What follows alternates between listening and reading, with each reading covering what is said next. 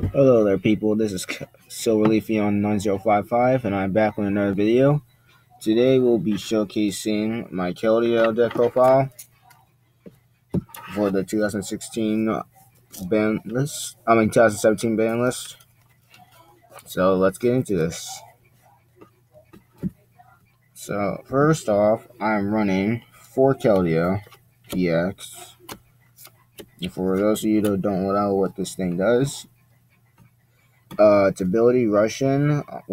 During your turn before you attack, if this Pokemon's on your bench, you may switch this Pokemon out for your active. So you can use this. And let's say you had a Pokemon like Blastoise who has a lot of retreat costs you want to switch out, you can switch this in for it. And then on top of that, you got its Secret Sword attack, which does 20 more damage for each water type energy attached to it, plus 50. So you can do a lot of damage once you get a lot of energy onto it. And I'm running 4 of those.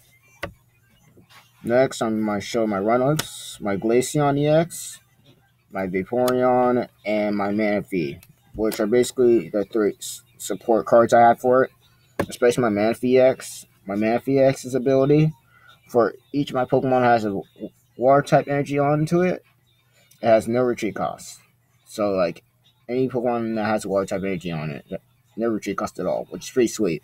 Because the whole deck is water 1 and 2. I'll be using water energy only for this deck. And then it's attack, mineral pump. If I was to have this thing out, then it heals 30 damage from each one of my bitch Pokemon, which also help out my Vaporeon EX. Because it's deep squall attack. It does 130 damage minus 10 damage for each damage counter on it. So if I had damage counters on it, then I could probably switch out that Pokemon. And then send in Manaphy EX. And then use Mineral Pump for a while, have it out there, and then gain HP on Pokemon, which is really good. And then, on top of that, I have my Glaceon EX right here. And its attack second bite. So that attack will do 10 more damage for each damage counter your opponent's Pokemon, plus 20. So, if your opponent has a lot of damage counters on them, then this attack will do 10 more damage for each one, plus 20, so it does a lot of damage. And then its second attack, Crystal Ray, does 70 damage, so it's basically just like Jolteon. Because Jolteon's Crystal, it's not Crystal Ray, but its attack that does 70 damage. Instead of it being evolution Pokemon like Glaceon's, for Jolteon, it'd be for basic Pokemon. So each basic Pokemon would not be able to attack next turn. But for Glaceon EX, then for during your opponent's next turn, prevent all damage done to this Pokemon by attacks from evolution Pokemon.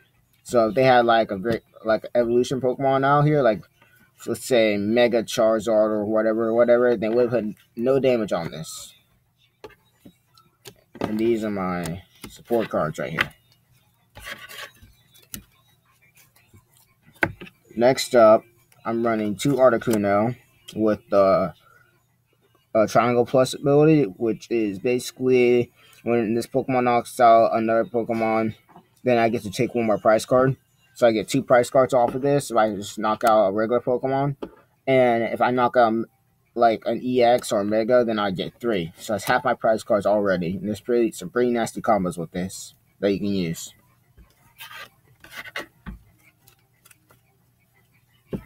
Next, I'm running 3 Squirtles. And their ability, which has Shell Shield. As long as Pokemon's on your bench, prevent all damage done to this Pokemon by attacks, so this thing can't be really hurt by spread damage, which is really good because you're going to need to use these for your Blastoise, who you want to keep on your bench. Which also leads into my 2 War Turtle that I have.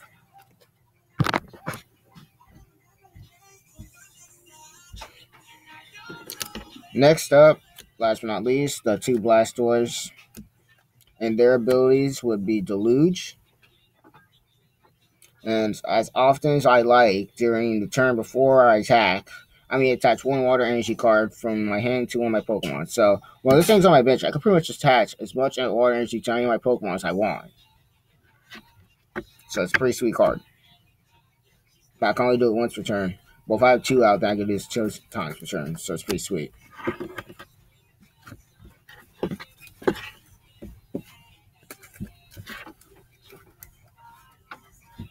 Next, I have one Remoraid and an Octillery.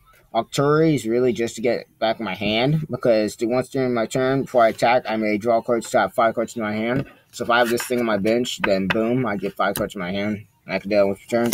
And then Lapras. Lapras is basically there for the call for family, so I get two basic Pokemon and 2 on my bench, and shuffle my deck afterwards, so it helps get my score out faster. So then I can get my Wartortle and Blastoise.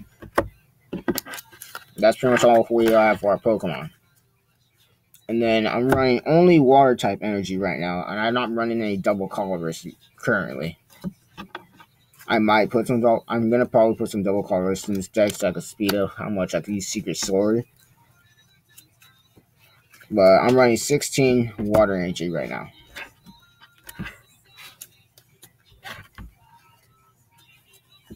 And then for stadiums, I'm running 2 Rough Seas.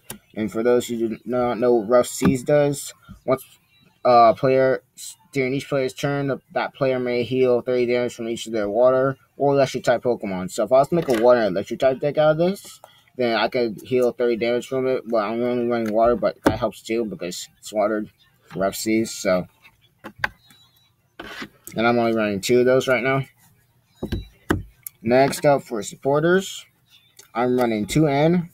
And for those of you who don't know what N is for, really, it's just to shuffle your hand to your deck. If you have a really bad hand, you have a lot of prize cards.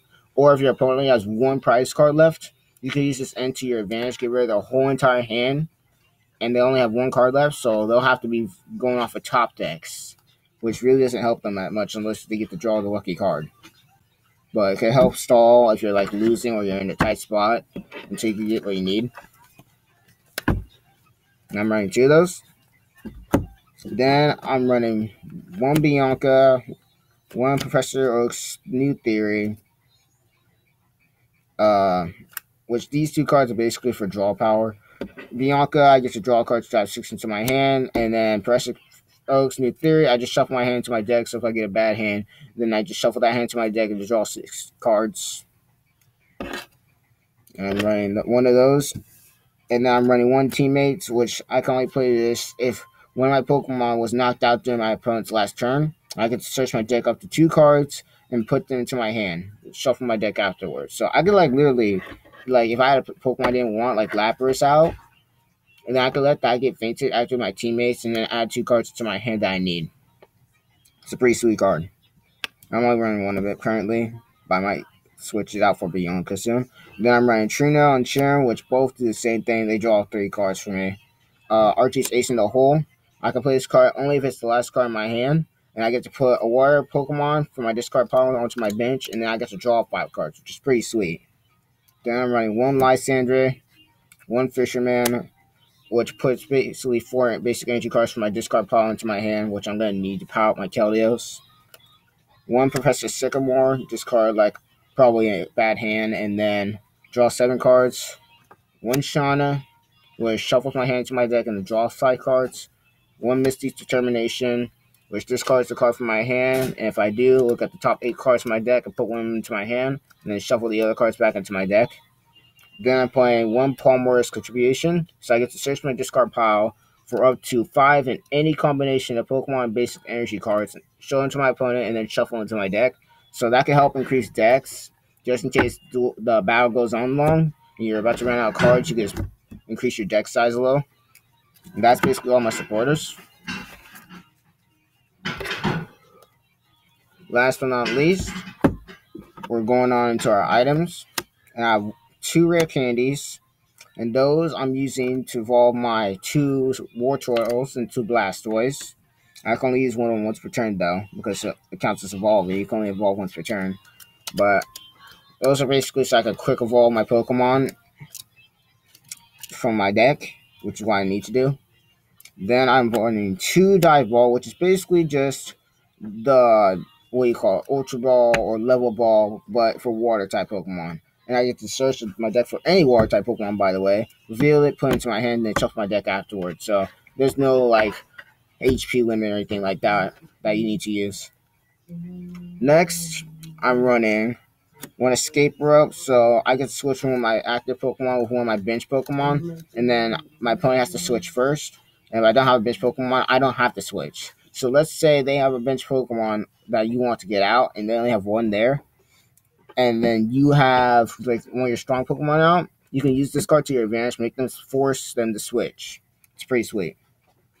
Then I have Pokemon Communication. So if I have a Pokemon that I don't need in my hand, then I can use this, get it put in my deck, and then search for the Pokemon I want. Then I have one Evosoda, just more evolution, just because I need to do that. Professor's Letter, add energy to my hand. Two of them. One Float Stone, just in case I don't get my Keldeo EX or anything out, and I have like Blastoise who I don't want out there. In there, then I just use Float Stone so I can switch them out.